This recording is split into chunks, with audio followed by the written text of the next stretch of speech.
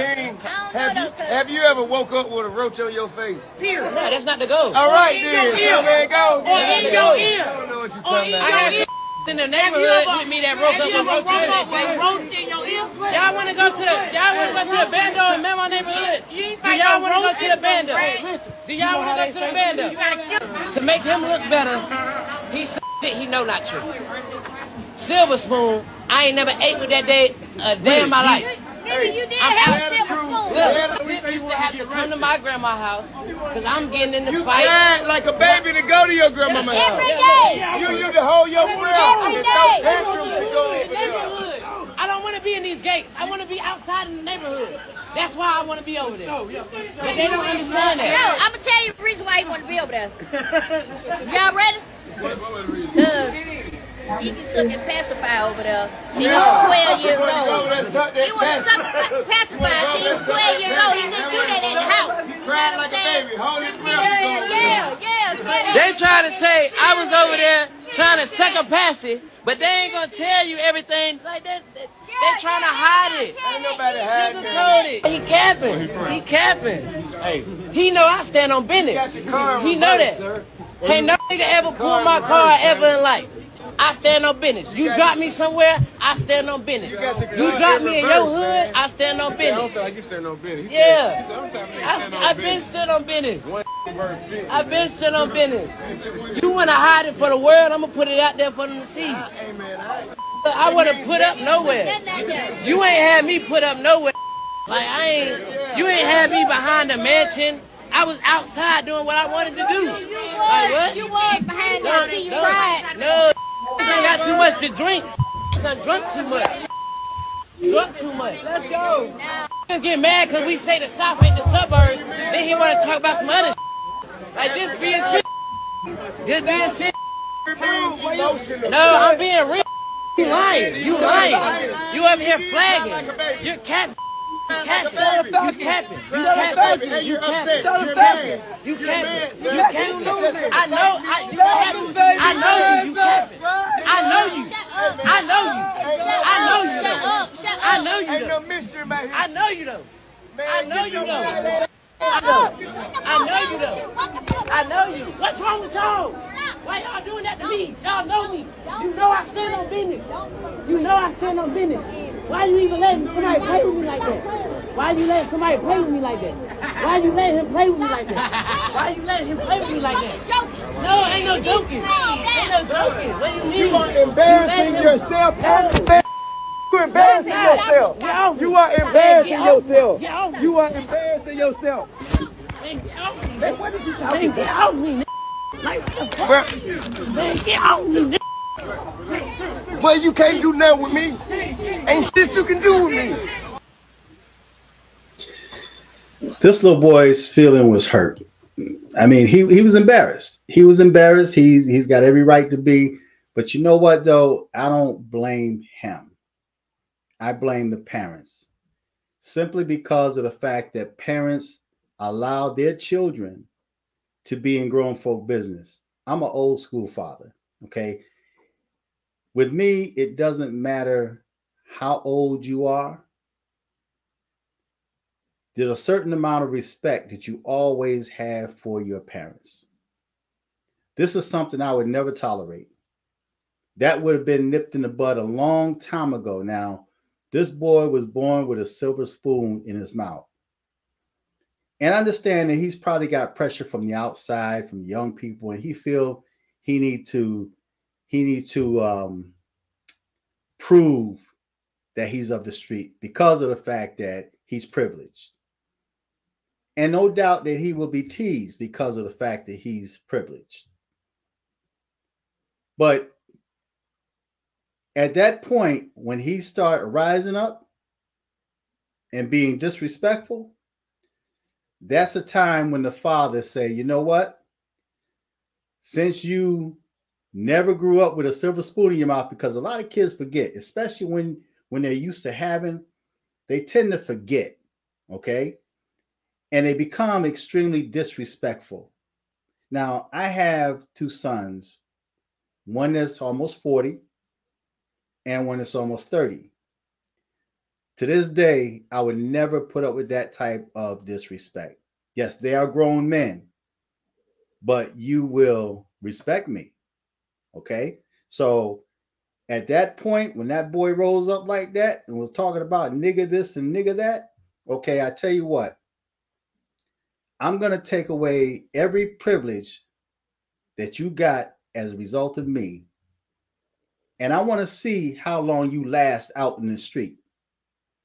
See, this little fella to me looked like he looked like a female. He looks like a female iguana or some type of reptile.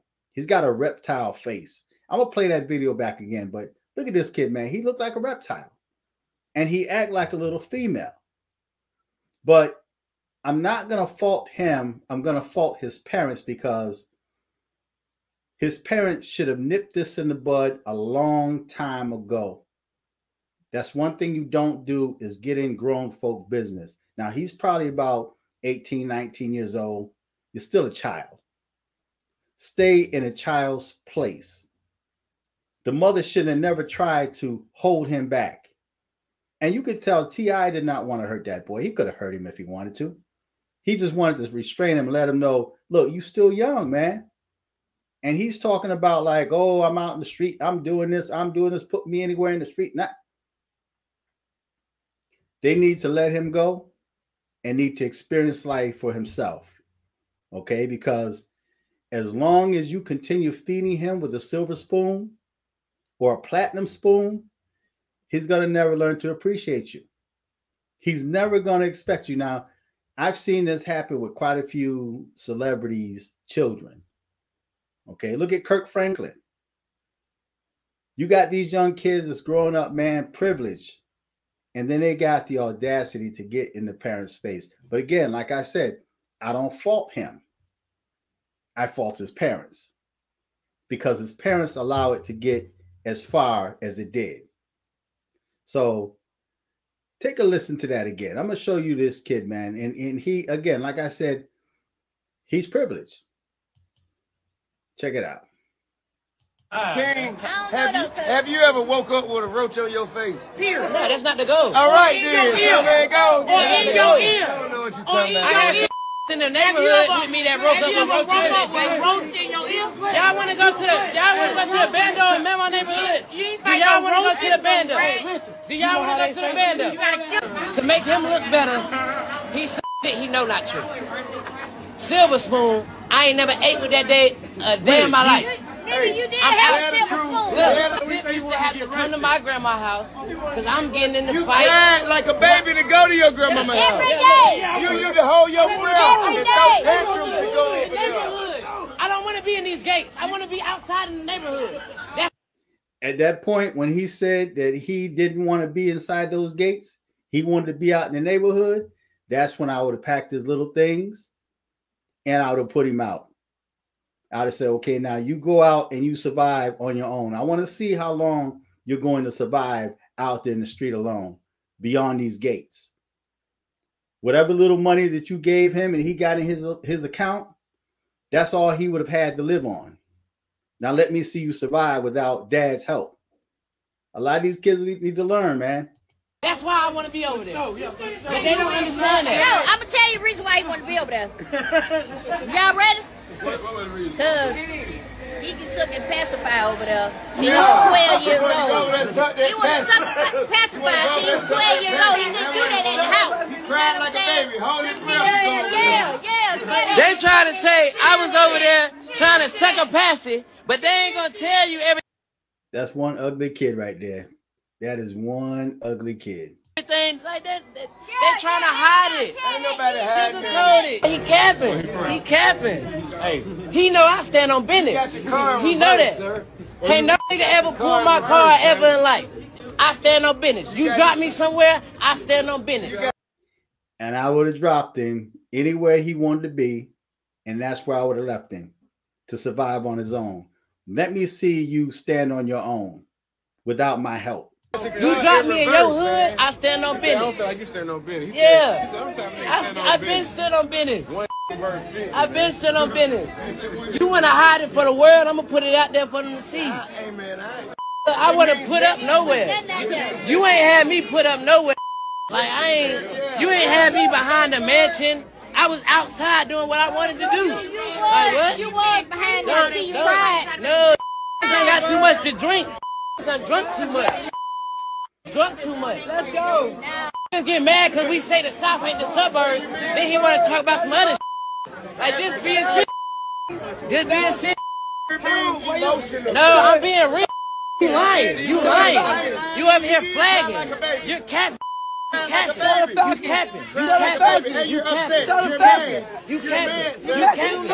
I know. I know you. You capping. I know you. I know you. I know you. I know you. I know you though. I know you though. I know you though. I know you. What's wrong with y'all? Why y'all doing that to me? Y'all know me. You know I stand on business. You know I stand on business. Why you even letting somebody play with me like that? Why you letting somebody play with me like that? Why you letting him play with me like that? Why you letting him play with me like that? No, ain't no joking. Ain't no joking. What do you mean? You are embarrassing yourself. You embarrassing yourself. You are embarrassing yourself. You are embarrassing yourself. Man, what is you talking about? Get off me, like, man, get off me, But you can't do nothing with me. Ain't shit you can do with me. King, have you ever? I would put that little monkey out, that little iguana, that little reptile. I would have put him out. I would have put him out, let him see if he can stand on his own without my money. Okay. I don't know what it is about young people nowadays, man, where they are ashamed of coming from a good home. Now, I'm not going to say T.I.'s house is a good home because he's only following the footsteps of his dad. Remember T.I. got caught with those firearms and he called himself being a drug dealer? Now that young boy feels that he has to prove himself, that he wants to be like his dad, that he want to show that he come from the street, he come from the hood. What's wrong with these young boys wanting to come from the hood? If your parents made it out, man, and made it possible so that you don't have to follow those footsteps, that you don't have to wake up with roaches on your face, man, you better learn to appreciate that, count your blessings. But I'm an old school dad. That's something I would have never put up with. That would have been that would have been nipped in the bud. So feedback and tell me what you think about that. Until next time. I'm fearless.